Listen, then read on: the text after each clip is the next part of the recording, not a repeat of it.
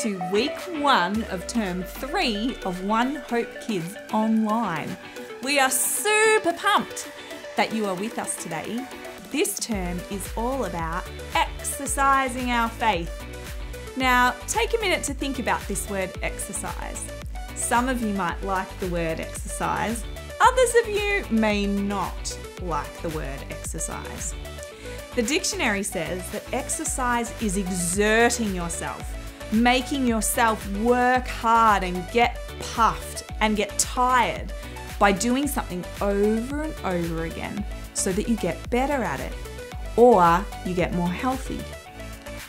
Exercise is hard, but exercise makes us better. So this term is all about getting better at loving Jesus, getting better at living like God wants us to live. And if we want to get better at something, what do we have to do? That's right, exercise. Today we have a special guest coming to visit us. But before you meet them, I've got a question for you. Is there a sport or an activity that you wish that you could do, but you can't yet because you're not old enough? When I was young, I really wanted to have singing lessons, but my mum made me wait and wait and wait until I was older before I was allowed to have them. Maybe for you really want to play football, or you want to play tennis, or cricket, or maybe you want to do ballet. Or maybe there's a TV show that you really want to watch, but your mum says you're not old enough. Pause the video now and tell the person next to you that thing that you wish that you could do that you're not allowed to do because you're still a kid.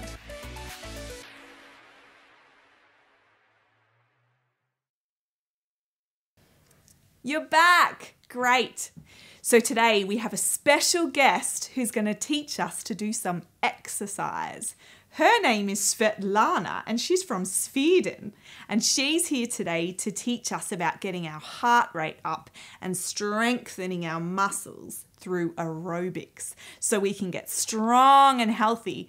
We're going to cross to her now in Sweden. Svetlana, are you there, Svetlana? Oh, hello everyone! This is Svetlana from Sweden. Get up on your feet, everyone watching this. Get up off the couch. You can't get fit and healthy sitting on your couch. You've got to get moving, got to get active.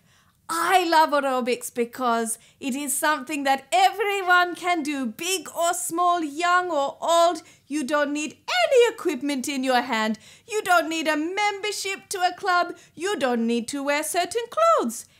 Anyone can do it anywhere, anytime. It's available to everyone. Doesn't matter what you look like or where you are. You can do it anywhere and anytime because aerobics is for everybody. Okay, are you ready? We are going to do some moves together. Ready? First move is the rock star. You pretend you have a guitar and you play. Rock star. Next one is superstar. Ready? Get ready to fly like Superman. Superstar. Rock star. Superstar. Next one is the mermaid stretch. You put your hand up over your head, other hand on your hip, and you lean like this. And then we go the other way. And the other way. This is the mermaid stretch. Next one, the hallelujah. Hallelujah. Can you do it too? Hallelujah. And the last one, and it's my favorite, the crab. All right, put your hands like this, like the nippers on a crab. Are we ready? Yes, we're ready. Ready and move to the side.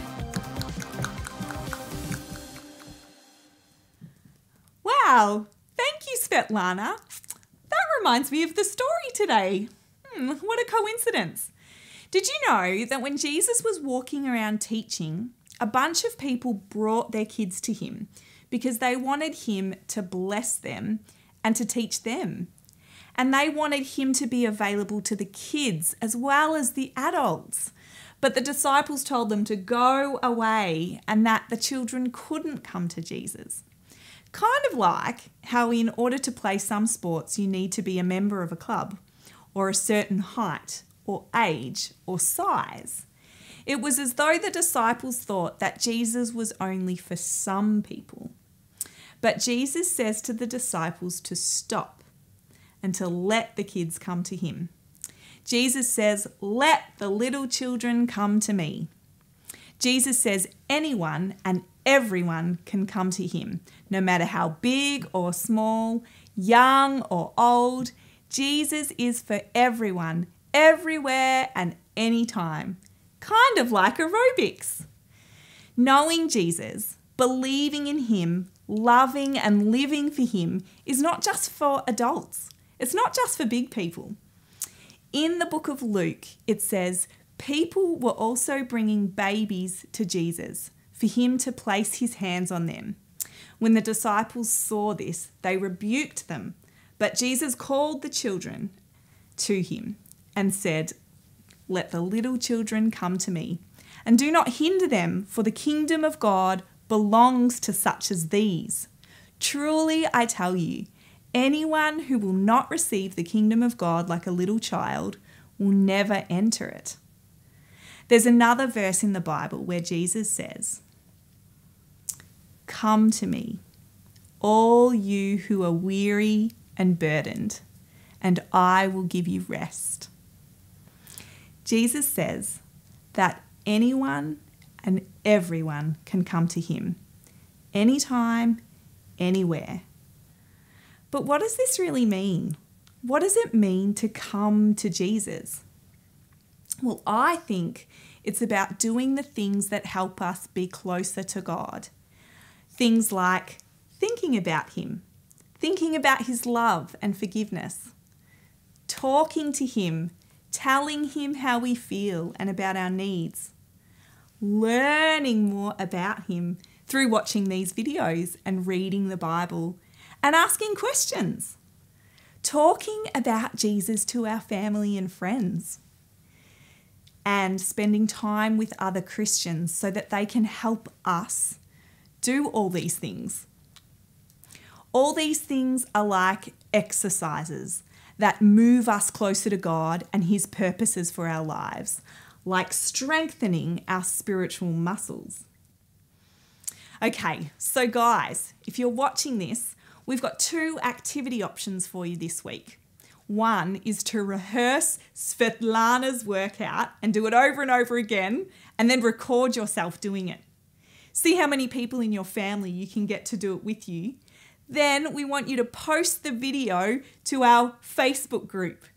The most entertaining video will win a prize. There's also activity sheets available on our website. Okay, so let's pray and let's celebrate God's love for us. Let's pray. Dear Jesus, thank you so much that you invite us to come to you. Thank you that no matter who we are and how we are, we can always come to you. Whether we're big or small, whether we're angry or happy or sad, we can come to you anytime and anywhere, and you will always accept us. Lord, this week we will come to you. We will accept that invitation and come. We will learn more about you. We will think more about you. We will talk to you more. Lord, we will exercise our spiritual muscles because we want to be better at living for you and loving you. We thank you, Jesus, for this amazing time together, and we look forward to living for you this week. In Jesus' name we pray. Amen. Thanks, guys. I'll see you next week as we continue to exercise our faith.